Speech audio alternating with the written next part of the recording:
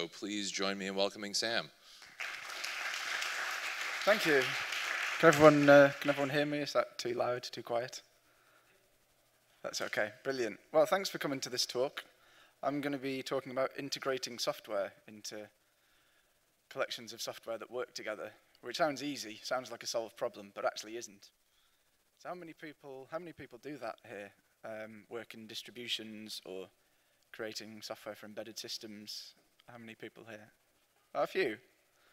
So do you find it easy? Are there pain points? So the Baserock project is developing tools to try and make this process easier. The goal isn't to replace traditional distributions. The goal is to develop, it's kind of a research project to develop a set of parts which work together but also work independently, and so people can adopt any of the parts that they see useful for them. All the tooling is written in Python.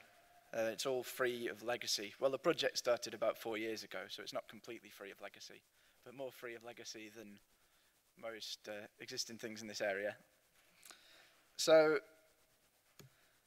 the project started with this problem: build a working new Linux operating system straight from the source code. And if I ask how many lines of Python code do you think it would take you to do that? Any guesses? No guesses. Well, I'll give a couple of hints. So the project of dealing with source code, we have a solution for that, which is a server which mirrors every form of version control, every popular form of version control, and mirrors tarballs, all into Git repositories on one server.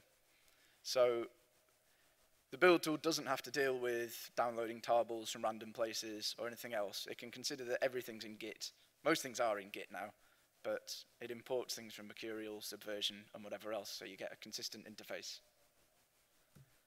And then also, all the build instructions that you need are spelled out in this consistent YAML format. So this is an example of a simple build instruction for bin utils. This is the instruction we have for Python, well, the C Python interpreter. So it says, use the standard commands for auto tools, but override the configure commands, run something when it finishes to create a symlink. So we have a reference distribution which describes how to build a whole system in a form like this. There's another slightly more complicated YAML document which then says what ref to build and how to fit it all together. But that's it. And so with these parts, we actually have a build tool which produces a working operating system with about 2,000 lines of Python, which is an order of magnitude simpler than anything else you'll find in this area, I think. And that's because we've taken the approach that writing a build system should be easy enough that this squirrel monkey could do it. If we solve the problems around all the problems in the area, then the build tool itself becomes trivial, which is good because writing a build tool is quite a thankless task. Nobody really enjoys doing it. So if we remove all of the problems around it, then it becomes trivial. At least, well, not trivial, but fairly easy. Lines of code is a bit of a horrible metric. I don't want to assign too much meaning to it. But the tool in question is kind of a prototype. It's called YBD, and we have an older build tool as well called Morph, which is a lot bigger. I'll go through the bits of Baserock. So what do you need to actually build such a system? These are the items that you need, really. I'll go through each of those in a bit more detail. So the source code mirroring service, that's a server appliance called Trove. We have one running, which I should be able to show you in a browser. So here's one we have live at git.baserock.org, and it contains lots and lots of Git repositories. Quite boring, but it's good to have a consistent interface. And there's an easy way. You submit a patch against a repo called lorries, and it mirrors more things. You can also set up your own instance of this, or the actual mirroring tool at the heart of this is a simple script called lorry, which takes a JSON file which describes where to get source code from and pushes it into Git. So that's source code mirroring. You then need a way of describing build instructions. I'm going to go into that in more detail later on, because I think it's one of the most interesting parts of the project. So I'm not going to touch on that now. You then need a build tool to actually, hang on, I've done this in the wrong order. So you need a language for creating build instructions, and then you need some actual build instructions. So we've defined the syntax for describing how to build stuff, and then in order for the tool to be useful, we have a set of definitions that you can use to build a system as well, but you don't have to use those definitions. So it's quite hard to visualize build systems and build tools, so I apologize for the fact that a lot of my slides are screenshots of a terminal. I also have a few diagrams. But this is the list of package groupings. We call them strata. They're like layers in BitBake.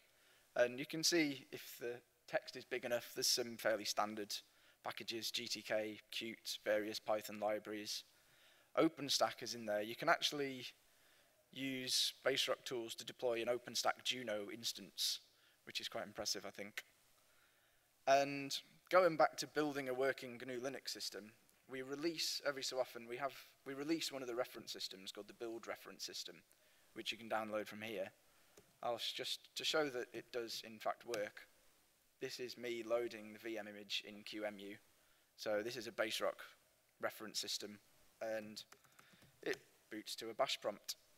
And there we are, it's a Linux system built entirely from source code. One cool thing about stuff that's built with Baserock is every image contains metadata that shows you exactly what repo and what ref everything was built from. So there's this /Baserock directory. Is that big enough, by the way? Because it's QEMU, I can't really make it any bigger without using a serial console. So I apologize if you can't read it. But there's a bunch of metadata files, one for each component in the system. And then if I open one of them briefly, it contains metadata about this is the zlib component, and it was built with these build instructions. This was the environment. These were the versions of the dependencies. And at the bottom, it shows you the URL of the repo it was built from, exactly what SHA-1 it was built from. So if you've got the source code mirrored in the server I showed you, then you can go from any system that's been built, and you can look at exactly what commit of what Git repository everything was built from. So there's no, oh, this system broke and I can't actually work out what I'm running. That problem goes away.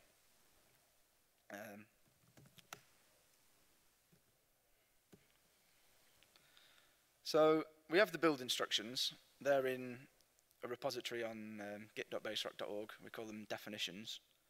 Then we have a tool, in fact two tools, which you can use to build them.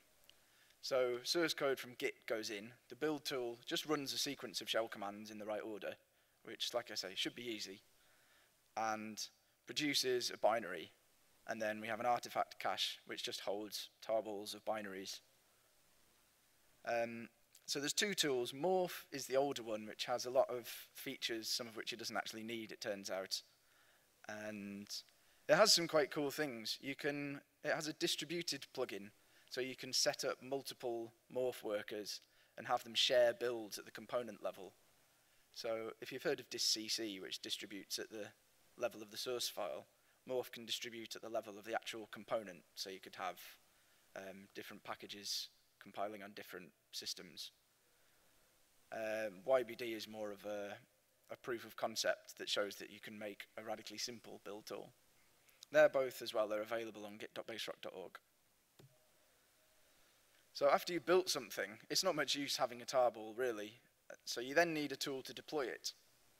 Deployment is a bit more messy than building. I think building is quite a well-defined problem. I say building, I should be saying building and integration, because there's more to it than just running compilers. But the output is a binary. Once you try to run the binary, you need to do some extra work to deploy it. So for example, if you want to deploy to OpenStack, you need to create a disk image, upload that as an image to OpenStack Glance, and then boot it. If you want to deploy it to Docker, then you need to import it into Docker as a tar file. If you want to deploy it to real hardware, then you may have to put it on an SD card, wait 5 minutes, take the SD card out, put it in the machine. So deployment is a bit more messy, and there is tooling in Baserock to do that at the moment, but actually I'd like to get rid of it completely. How many people here know Ansible? Good. Ansible's great. I'd really like to replace our deployment functionality with an Ansible module. So we don't have to think about that in Baserock anymore, because I think Ansible solves a lot of problems really neatly. So you have deployment. The last piece of the puzzle is caching, because you don't want to build things more than once. And because of the way Baserock tracks the inputs of everything it builds, and it builds everything in an isolated staging area, like an isolated cheroot, you can be sure that if you run the same build twice, you get the same thing out. Not always the same bits, although we are working on that, but you get an artifact which works the same each time. So you can cache basically by hashing all of the inputs and all of the dependencies, coming up with an identity, and then saying, right, this is what I built. I'll refer to it with this hash. And if something's already built it, then it's already cached, and you don't need to build it again. So we have a simple cache server, which you can use for storing artifacts. Now, there are a couple of other bits. We have a continuous builder, which is really just a shell script which runs the morph build tool over and over again. So it's not that interesting. I won't talk about that. And I talked about sandboxing builds. We recently spun out the code to do sandboxing into a simple Python library called sandboxlib. So it has one API, basically. It has one function call and a couple of others. One main function call which runs a command like subprocess.popen, but you can specify a couple of things that you do or don't want to share or isolate. So you can say, put it in a new isolated mount space so it can't see the mounts from the system, or put it in a new network namespace so it can't connect to the internet, or mount these extra directories from the host, or make certain bits read-only. It doesn't implement that functionality itself, because there's lots of tools that already do it, but they have different strengths and weaknesses. For example, a lot of the containerization tools, like Docker and systemd nspawn and Rocket, need to be run as root, where you can use a much simpler tool called Linux user cheroot and run that as a user. Most of those are Linux specific, so it also has a cheroot backend, which will run on any POSIX OS, but doesn't support most of the sandboxing capabilities, because in a cheroot you can't, or using just POSIX APIs, you can't say open a new mount namespace, because they're a Linux specific feature. So the cheroot backend is fairly incapable, but it allows you to degrade the sandboxing capabilities if you want. So there's the chart again, filled in with the names of some components. I'm just going to take a quick drink of water.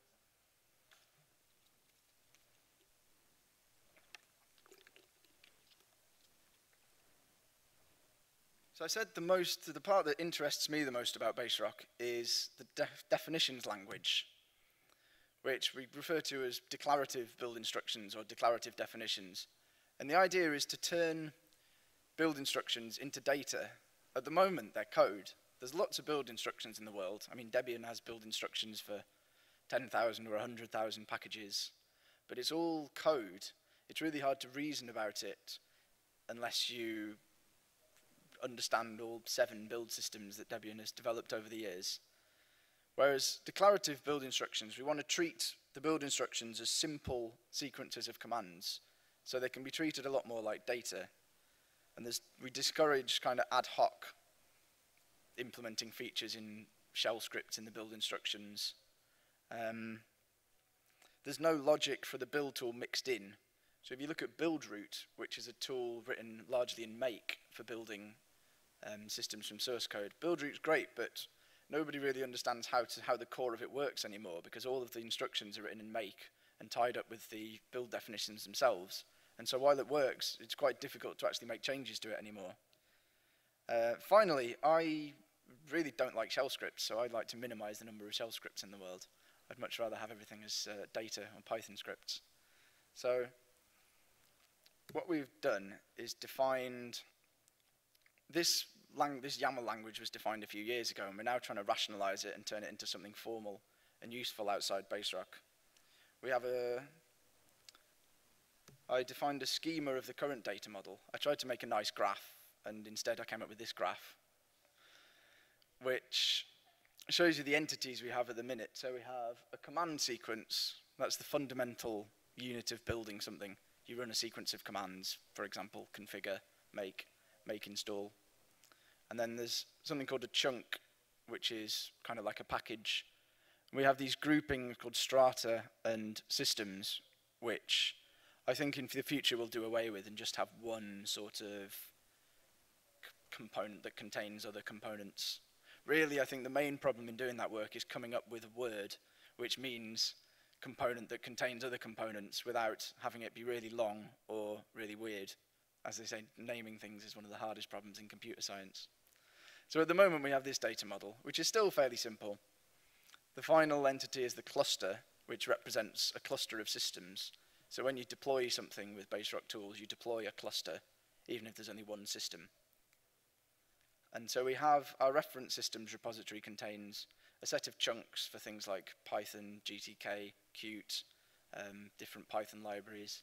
It contains strata, which integrate those into logical groupings. So for example, there's a Qt5 stratum, which contains the various bits of Qt that you need to use it. And then systems which have a specific purpose. So for example, the OpenStack server system contains a bunch of different things. Its purpose is to deploy an OpenStack system that you can then host other VMs in. There's also a build system which has build tools in, such things. And it's easy to define your own ones.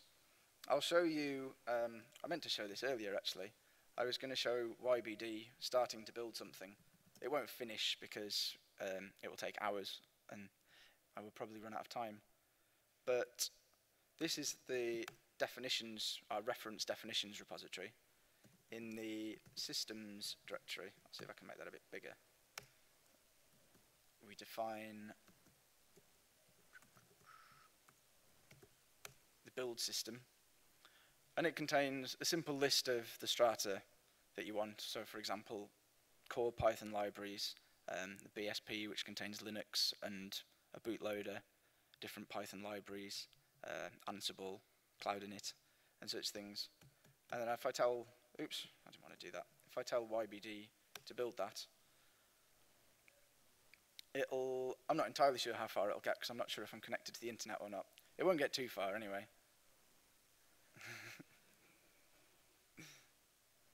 It's still loading things from disk, in fact. I'll come back to that. Another interesting thing we can do with, once the definitions are considered data, is there's a lot of existing data analysis tools which you can use to look at them. So I made this, this is YBD actually building something. So it's calculated an identity for each component involved in the build. And pretty soon it'll get to the point of running configure for binutils probably.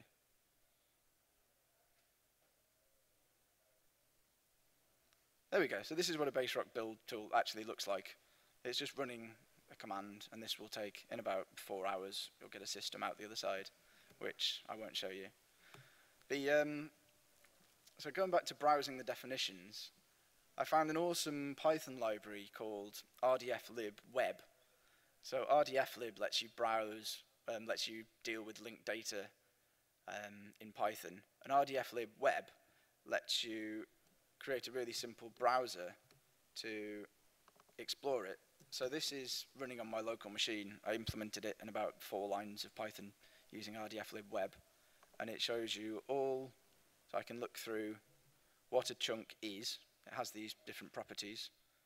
And then I can look through all the chunks that we have defined in the reference definitions. Here's C Python. And that defines some configure commands, for example. And then it shows me the linkage between them. So that gets referred to in a few different strata, for example. So my point is that this is really easy to do. Once build instructions are represented as simple YAML files or stored in a database, you can reuse analysis tools like this, which has not developed at all for build tools, but it's a general purpose thing, and we can now use it for analyzing build instructions. And I'd like to generate some interesting graphs in future as well, having been to a lot of data visualization talks yesterday. I'm very interested in making pretty graphs and network diagrams now.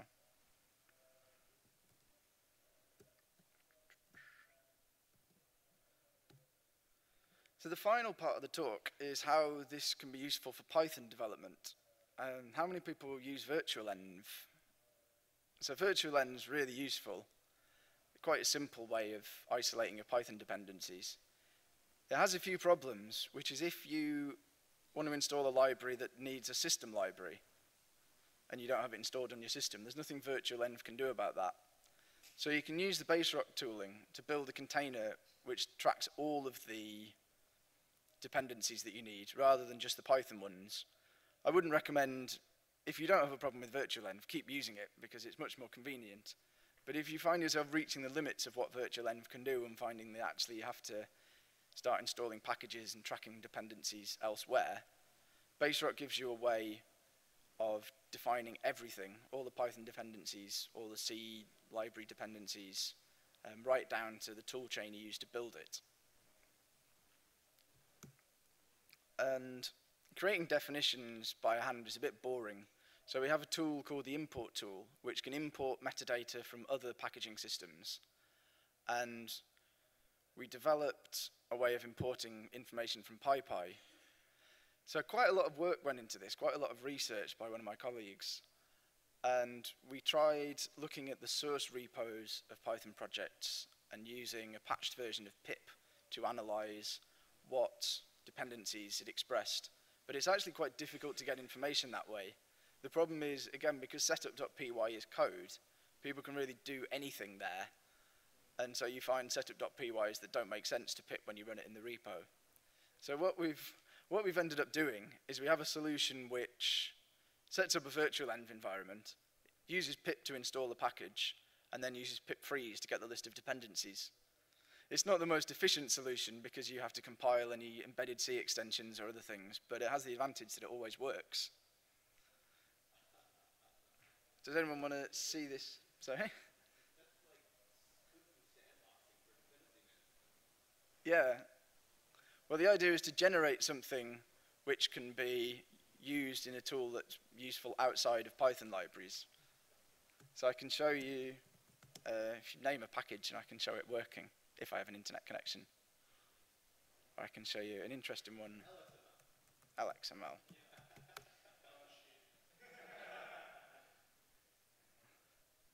I found that some packages, some that you expect to have a lot of dependencies, don't actually list any. For example, Django and NumPy don't list their dependencies in a machine-readable way. They list them in the README.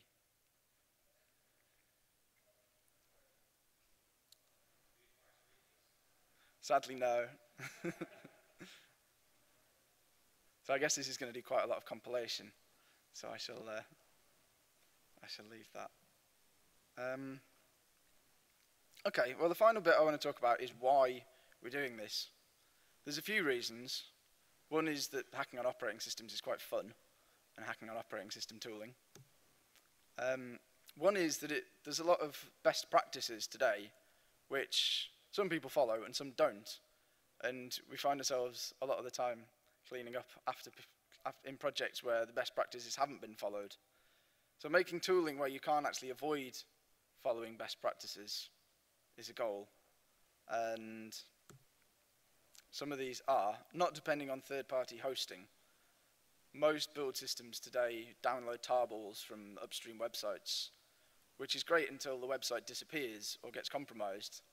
Recently, Gitorious.org went offline, for example, forever, and all of the source code mirrored on Gitorious disappeared, which would be really annoying, except that we'd been mirroring all of the projects we needed for years anyway, and so it didn't make much difference. At some point, we have to find the new upstreams for the ones that have moved so they keep up to date. But you can imagine if you have a build system which clones stuff from Gitorious and then the day before your release it disappears, that's a real problem where if you have a source mirror, you're insulated from that. And so making a source mirror is really easy using the Trove server appliance. Trusting third-party binaries is another thing, which seems to be becoming really common at the moment with the rise of Docker. which is great, right? Download a binary which you can't really inspect the source for, run it as root on your computer in a bunch of namespaces. No. So please build things from source instead. That's why we want to write tooling which builds everything from source, so you don't have to trust random binaries downloaded from the internet.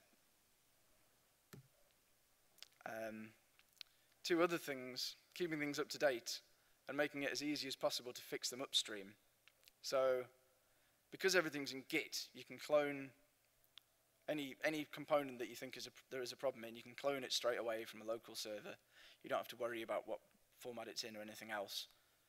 And then once you've worked out what the problem is, you can then at a later date try and submit it to the project. But we discourage patching things in the build instructions. A lot of distributions carry endless patches against projects which never seem to get upstreamed. And some of them can't be. Some of them are legitimate things which are distro specific.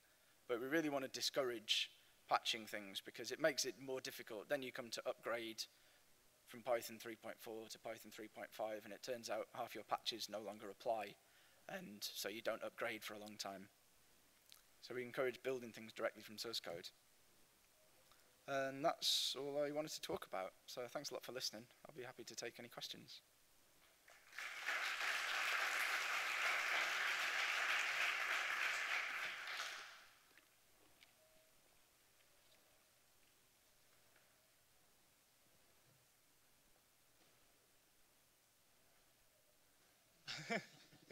Hello, thank you. I have a lot of questions. First, can you compare your system with Parker? With what, sorry? Parker. Packer. Yes, I have used Packer. Yeah. So Packer starts by taking an image that's already built. So it'll take, say, an Ubuntu base image, and then it can run a bunch of different commands, like it can run a chef and run a chef script, or run Ansible and run an Ansible script. And then it can deploy the image somewhere. So it's in a related area, and they overlap. I actually thought at one point about writing a Baserock plugin for Packer, which could, instead of starting with an Ubuntu image, would start by building or using a cached version of a system from source code. So the answer is they can interoperate. At the moment they don't, but I'd like to look at how to integrate Baserock with Packer. Thanks. Does Baserock work on Windows or only Unix systems? The tooling only works on, well, YBD works on any POSIX system. Some of the tools only work in Baserock itself to free us from having to track dependencies and make it work on old distributions. So Linux or POSIX. About containers, some containers tools like Rocket or Waga or LXC can work without root. Do you use them on POSIX systems? Not at the moment, no, but I'd be interested in implementing that in the sandboxing library. If you want, I'll tell later. Great, yeah. And last questions about, do you know about Nix package manager? NixOS, yes, that's an excellent question. I do know about NixOS and think it's a great project. I'm terrified of the complexity, but I would very much like to align everything we're doing with them as it becomes possible. Okay, thank you.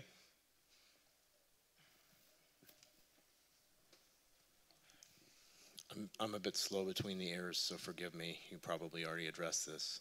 Do I understand correctly that with Baserock, I can do a sort of Gentoo type system where the entire system is built from source, but there's no way that I can start from like a CentOS base or Debian base? That's correct? Yeah, that's it, yeah. Okay. So that Packer integration would be pretty awesome. Cool. Maybe I should go write that myself. Thank you.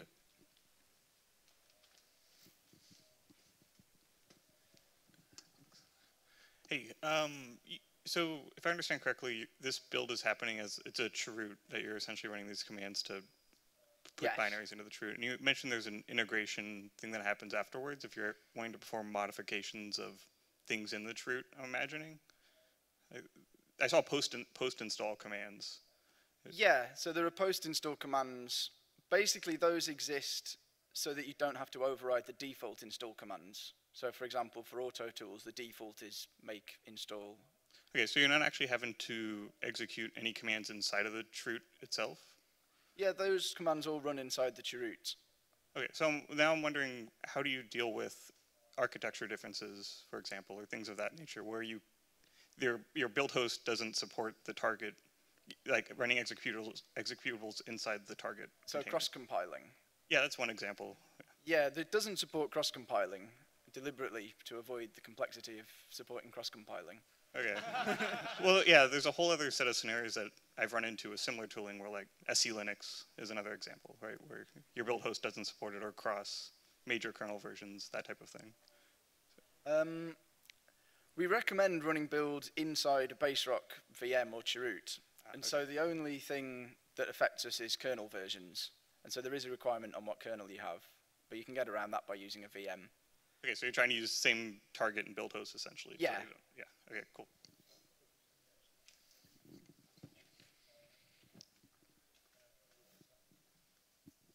Hi, so I have a couple of questions. How do you bootstrap this? Like, where do you get make from? That's a good question. The bootstrap's actually quite interesting. It's based on the Linux from scratch bootstrap. If you want to see the gory details, you can look in the definitions repository, which is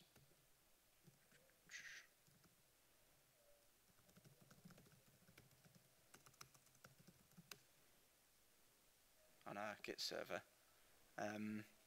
The gist of it is that we start by building from tarballs. We have a bootstrap build mode, which happens outside the chroot and uses the host tools.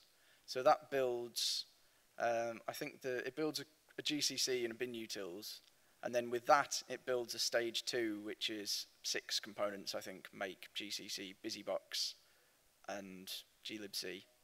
And then it builds everything again with those tools in a chroot. So we use basically clever ordering. The actual the description of this is in here. So it's kind of explained in comments. And you see it does stage 1 bin utils, stage 1 GCC, and then Linux API headers, glibc, and so on. And the bootstrap's quite good because it's really easy to cross bootstrap to a new platform. So Baserock's been ported to a bunch of different architectures already, like ARM and MIPS, and we did a ARM Big Endian port, which I think is one of the only OSs you can run on ARM Big Endian at the moment, because you only need to cross-build about 6 things, and then the rest you can native build. Okay, and so follow-up question: if there's a security vulnerability in, say, glibc or something low level, I assume the implication is you'd have to rebuild most of your image. There's a way that you can cheat by adding a new version of the component on top. So if you wanted, you could add glibc again and overwrite the existing version and deploy that as an upgrade. But yeah, the design of it encourages rebuilding everything from source, which isn't ideal when doing a security update. You need a lot of compile machinery. The more of us providing distributed build workers, the better in that scenario.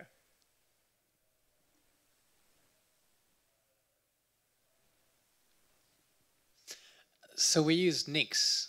Great. And you clearly are trying to fix the same kind of problems that they are trying to fix, using similar components.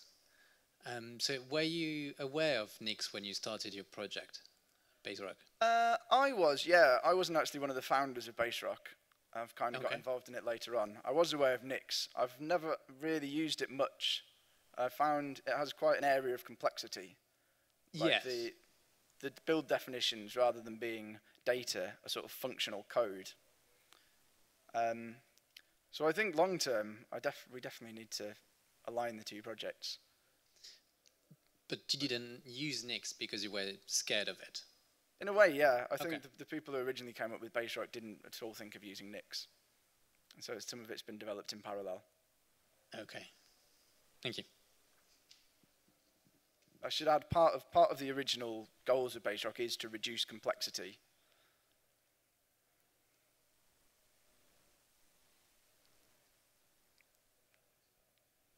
Oh yeah, let's see if LXML has done anything. There we are. It's generated a stratum which has LXML and Python in it. I can show it you in here. So it's quite a simple example in the end. It wasn't the most efficient solution, but it worked. And so it just saves you writing definitions by hand for things where there's metadata that already exists. There's also importers for Ruby gems, NPM, and something else. Now, is that the least useful bootable Linux distribution ever? I don't know. It depends how much you like using LXML from the console. Any final questions?